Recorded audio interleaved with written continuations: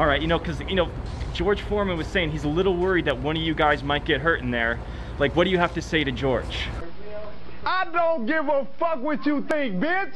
Your thoughts ain't my thoughts. Bitch, I'm flowing straight from the survival scroll.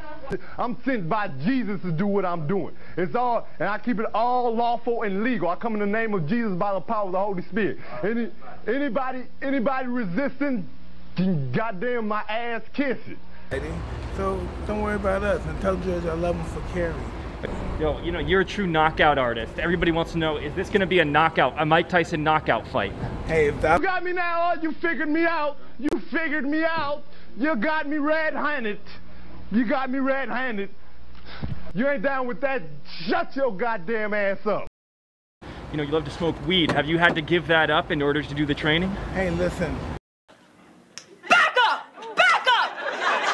Mind your business.